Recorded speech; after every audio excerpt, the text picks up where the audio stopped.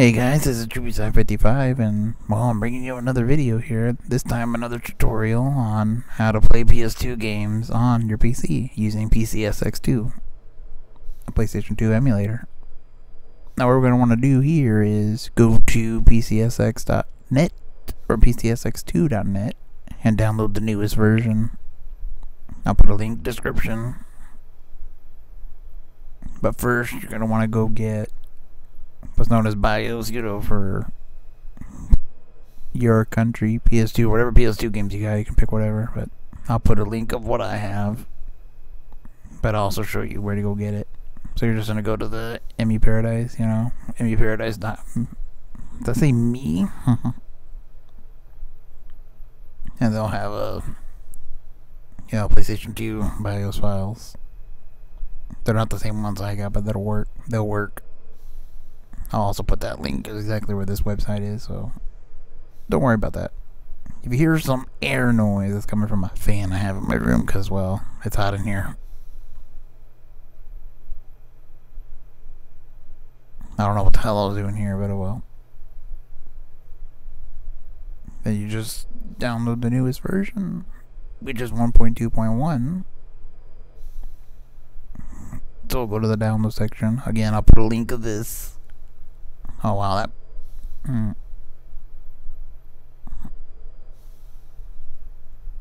just click download on this first one here, standalone installer, 1.2.1.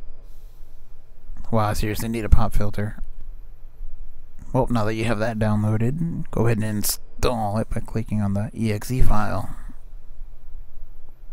This takes a little bit for some reason, so I'll probably cut this out. So you're going to want to click run.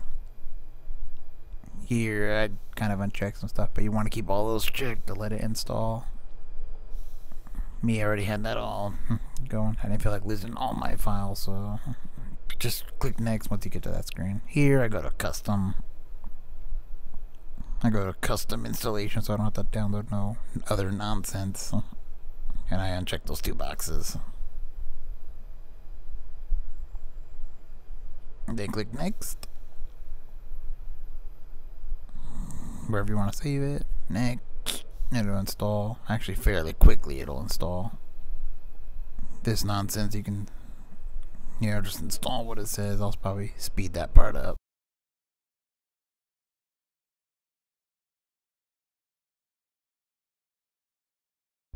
Alright, now that you click install, you get an icon that looks like this.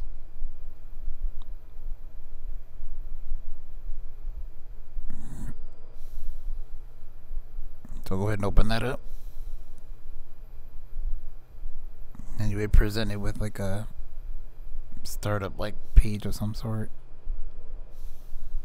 Here you want to select your language. I'm from the US, so I use English from US. You can look at some of those configuration guides for more help, because I don't feel like going into detail about it.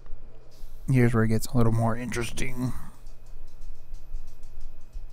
You can set up gamepads, PS2 controller, PS3 controller, Sega Genesis controller, who knows. So just configure on pad, and there you go. All these plugins should come in with this version.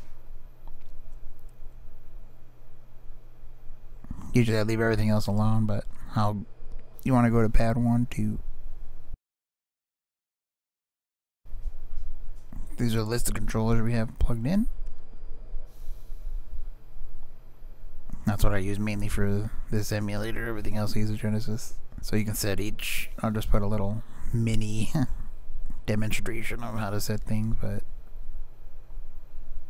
these are the PS3 controller, so works just fine. I forget, it looks like you just press up, down, left, and right, and you have to click each one to set it. My right hand, it looks like I got none but buttons, but we're gonna go ahead and skip that. Go to next. Here's where you want to go get your BIOS. So wherever you have your BIOS saved, which you're gonna have to take from your downloads and put it in. Go to documents and look for your Pcsx2. folder. And, well,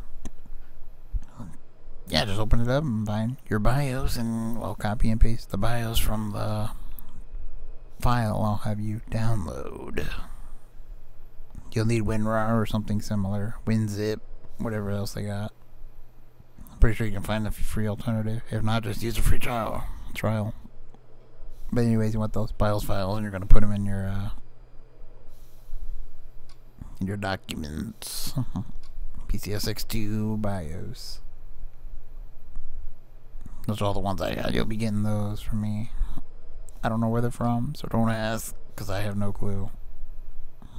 I'm not even sure if they're entirely legal.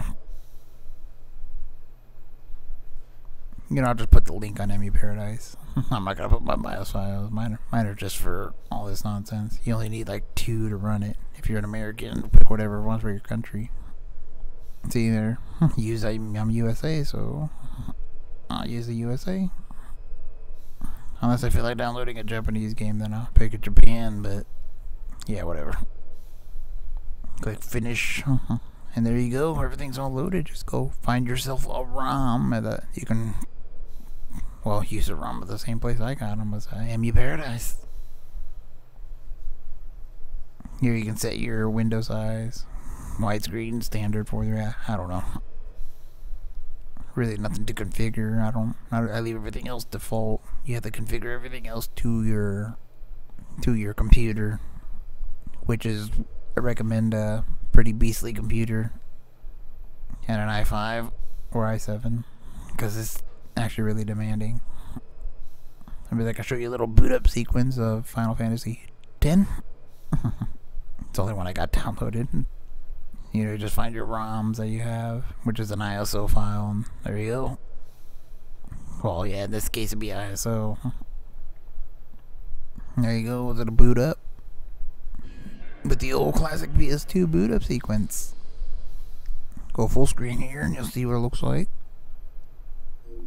It takes me back 12 years, 14 years. Anyways, I hope this helped in any way. People wanting to play some old nostalgia games on their PC. This has been Chewyside 55.